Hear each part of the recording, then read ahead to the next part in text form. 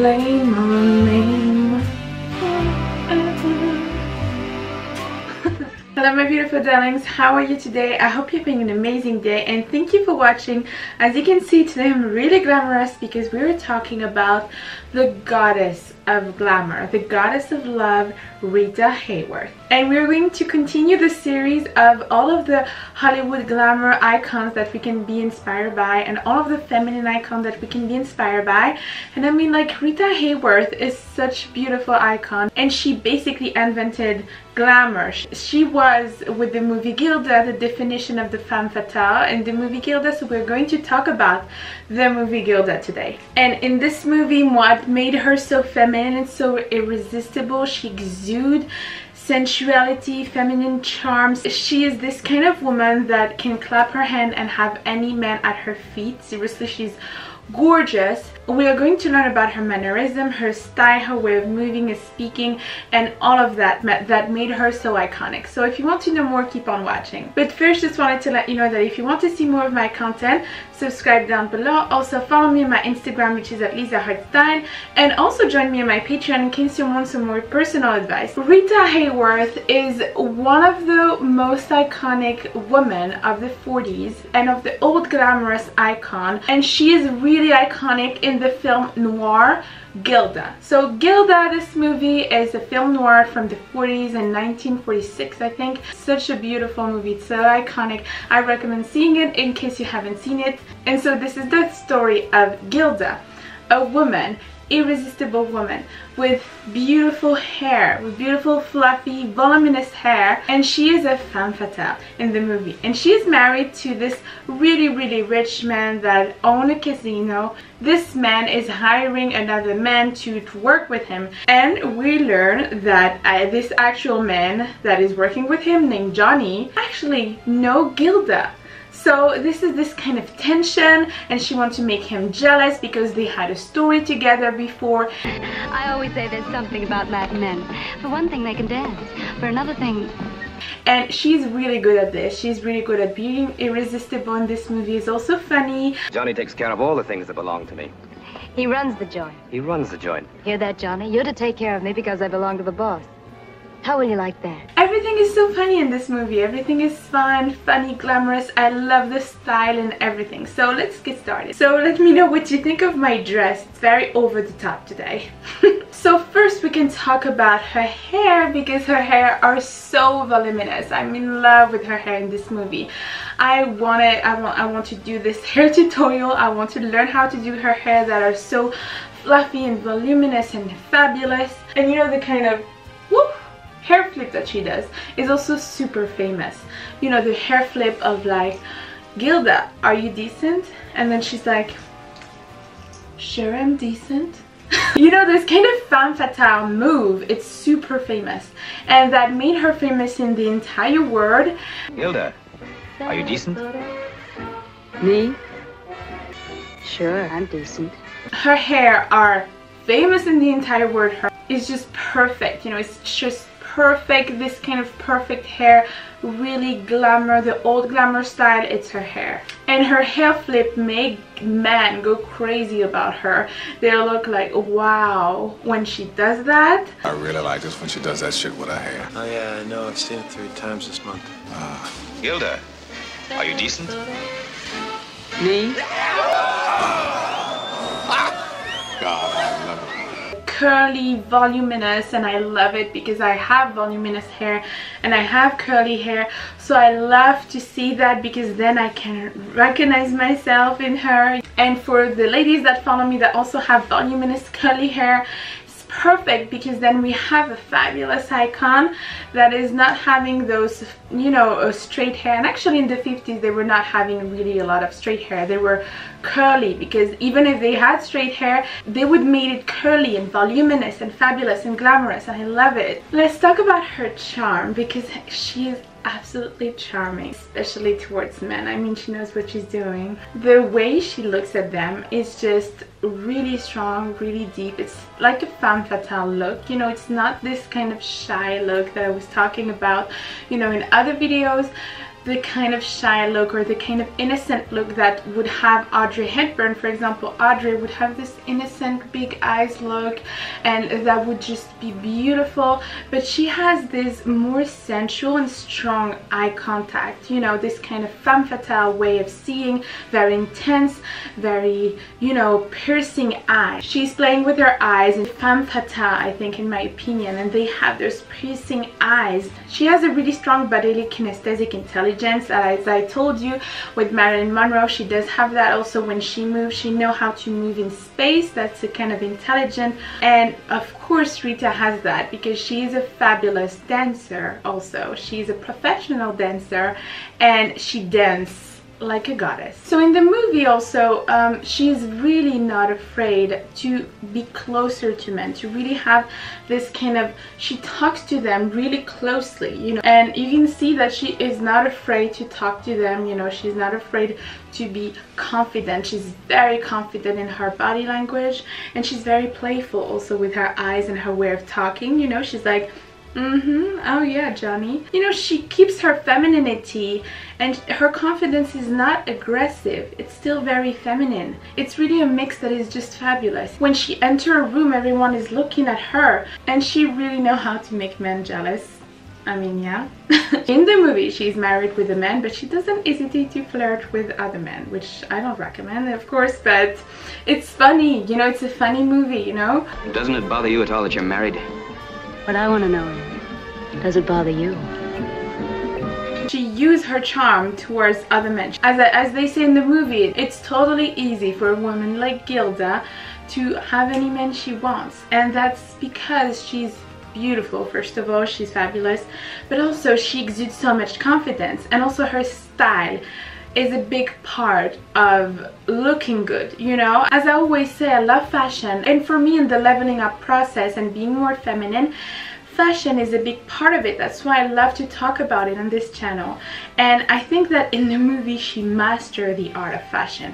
I love it. I've never seen outfit as glamorous as they are in this movie. So her style and the way she dressed exude a lot of confidence, femininity, and all of that. You can see that I put on this dress to mimic her style, and she has a lot of beautiful gowns with sparkle. Even when she's just at home, she has those beautiful long gowns that are very, you know, they're comfortable, but they're fluid and still feminine, and she walks around like this, especially when she does the scene of, you know, the hair flip, and then she has this beautiful gown. It's like this beautiful fluid gown, and I'm just obsessed with it. I want that, and it's hard to find those kind of gown nowadays. Even nightgown, even beautiful nightgown that they had before, this kind of glamorous era. So fascinating, and I want to be dressed like this every day.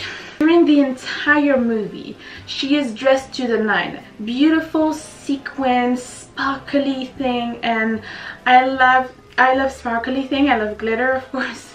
Her long black satin dress during the movie, when she does this number that we all know, put the blame on me, iconic, and everyone knows that dress. And I think she made famous those kind of long satin dresses with the gloves, and she's singing while she take off her gloves. It's so iconic. Everyone knows that scene, you know, and everyone knows the song. The scene is just very famous. Back in the days, every man was in love with her, you know. She even said that men were falling in love with her based on her character in the movie, which she was not, you know, but they were falling in love with Gilda. So she made famous those kind of outfits. She made famous those kind of gloves, the long satin gloves. It's really synonym of the old glamour style, as we all know. The two-piece that she's wearing when she does the Amado Mio, the number of Amado Mio, I'm so in love with that number because she's dancing in such a beautiful way, and her dress is so like breathtakingly beautiful. It's so flattering for her body. It makes her appear like a goddess. You have a lot of things that have a shoulder also. She's wearing also beautiful coats, you know. One time she's wearing this very glittery, sparkly sequin coat, and I'm so in love with it. I would want to wear that nowadays, but everyone would look at me and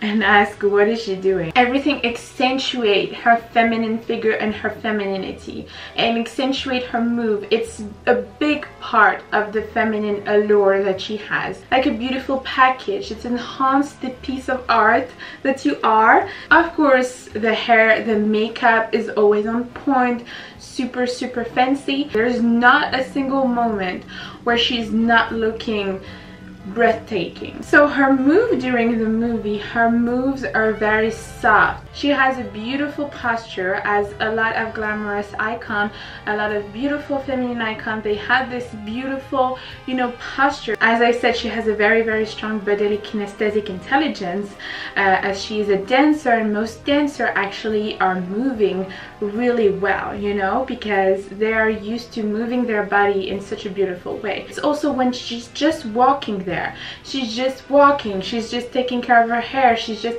everything that she does is soft and feminine. She has excellent manners and she's very elegant, and she exudes also a lot of sex appeal, and she exudes that just by being herself. It's just incredible. It's especially how she looks at the people, her look, her way of standing there, you know, she's always accentuating her femininity, you know, she's very those deep eyes, you know, like on the side, you know, like this. She's always looking at people in such a sensual way, especially men. When she's dancing, you're just hypnotized by her dance, and like seriously, I want that kind of movie to make a comeback, because that's such beautiful movies, you know, and these movies are just piece of art. I'm not seeing that in kind of modern movies, and that's why I'm so in love with the movie from the 40s, 50s, 60s. They were made in such a different way, you know. She's dancing like this, you know, and she's a siren, she's hypnotizing everyone. So her voice is deep and sensual, you know. She doesn't have a high-pitched voice like Marilyn. She have a deep kind of voice, very sensual, you know, very soft still, but sensual voice, and not too deep like Jessica Rabbit kind of voice, you know. No, she has a voice that is just in the middle, and she's just, you know, talking naturally, but when she talks, it's always very playful. And because you're so nice, I'm going to show you something. My husband gave it to me for a coming home present. Is it cute? 50,000 pesos and it's cute. Isn't she fabulous, Johnny? It's still always very charismatic and sexy, and she doesn't have to do too much to be that sensual and that charismatic, you know. I think that Marilyn is doing more in terms of, you know, moves and sensual move and sensual look, you know. And I think that Rita Hayworth in the movie Gilda, and in a lot of other movies actually, it's just almost like it's natural for her to be that sensual. You went to a picture show tonight, alone. Really? Would you like to know whether I enjoyed it? She's all about seduction during the whole movie, and she knows that she has a feminine power. She's not afraid to use her feminine power to charm men, to obtain what she wants to obtain, you know, everything. She will always be fine with the power, the feminine power that she has, you know. You know that she will always be married to such high caliber men. You know that she will find a billionaire probably. You know that this kind of woman will always be fine because she used her femininity as a big power, and I always think that's a big power. Also, she's smiling a lot, and that's something that I noticed. She's always smiling. Have you seen that? She's basically smiling the whole movie. It's so charming, and she doesn't smile the same way as, you know, this kind of innocent smile. She have this playful kind of smile, you know. Oh yeah, One does. Let's hate her, shall we, Bella? Smile that makes her so lovable. She is the perfect representation of the glamorous bombshell. Very seductive. Every man dream to have, but not every man can handle her, you know. Not every man can handle having that much beauty and that much femininity. Okay, let's talk about her confidence. So her confidence in the movie is just really strong, and it makes her a little bit different from other type of movies, you know, the femme fatale confidence. But it's not too much. It's not aggressive, it's not masculine at all. It's very feminine. Hello. Good evening, senorita. The answer is no. The answer's yes.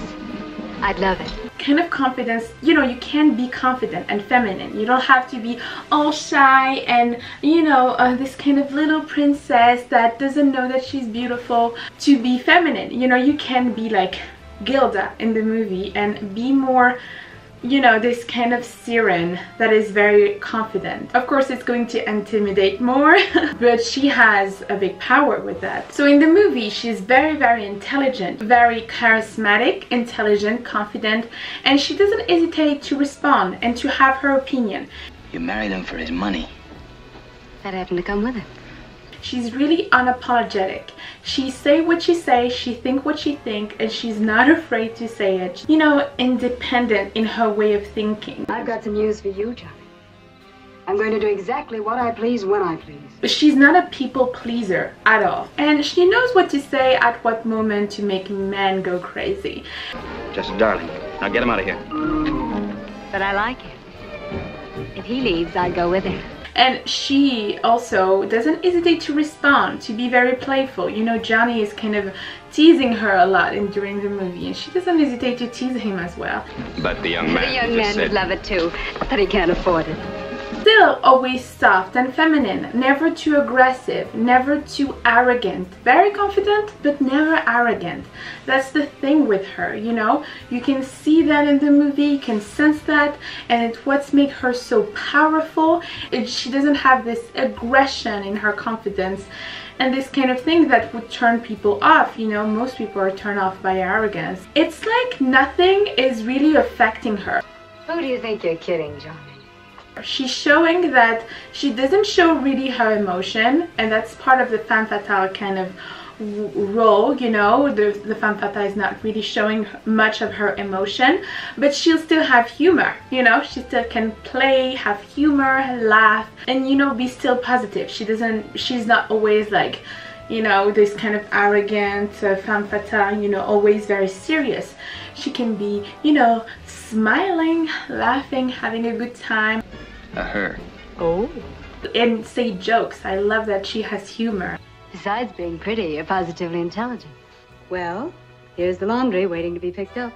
And she has an answer for everything, and I think that's part of the femme fatale role, to have this exaggerated confidence. This is Gabe Evans, Johnny Farrell, all the way from New York. Isn't he pretty?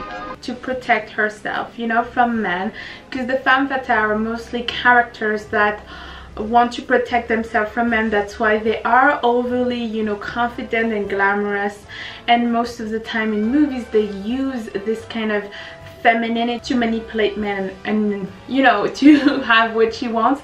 But in the movie it turns out that she's still, you know, very charming, and she's still, you know, a very good person. She doesn't use her charm for bad things, actually. Also, her mystery is a big part of the movie. We don't know that much about her, and that's part also of the femme fatale role. It's just that we don't know too much about this mysterious woman, very private. We don't know that much of their past with Johnny on the movie, and we always want to know more about her, you know. That's part of her mysterious aura. You knew him before. If you're worried about Johnny Farrell, don't be. I hate him. And he hates you. That's very apparent. That's part of why we're so fascinated by her character also. And I always say that's a good idea, and especially if you want to appear more mysterious, if you want to be more respected sometimes, it's a good thing to have this aura of mystery and don't reveal too much detail about your life. You know, those kind of women know how to be very feminine, sensual and elegant at the same time, and also mysterious. And I really loved her character in the movie, and I think she deserved better in the movie rather than those men. I think that she deserved better in the movie than Johnny. Tell me what you think of the movie. Tell me what you think of what she deserved in the movie, because I love her character. She deserved a really nice gentleman, you know, and she's still very lovable. She wanted to be loved, that's it. Or if you haven't seen the movie, go watch the movie and then come back here and tell me what you think, because I want to interact with you and I want to know what you think of this fabulous movie and the wardrobe. The wardrobe is just worth seeing the movie just for the wardrobe of the movie. So that's it for this video, my darlings. I hope you liked it and I hope it was helpful for you. Don't worry, there are other icons that I will do, of course. I'm loving this kind of video, you know. Let me know in the comments down below what you think of this fabulous movie of Rita Hayworth and everything. Don't forget to subscribe and also join my Instagram. It's at Lisa Heartstyle. And until next time, I'm giving you so much kisses. Mwah. Goodbye.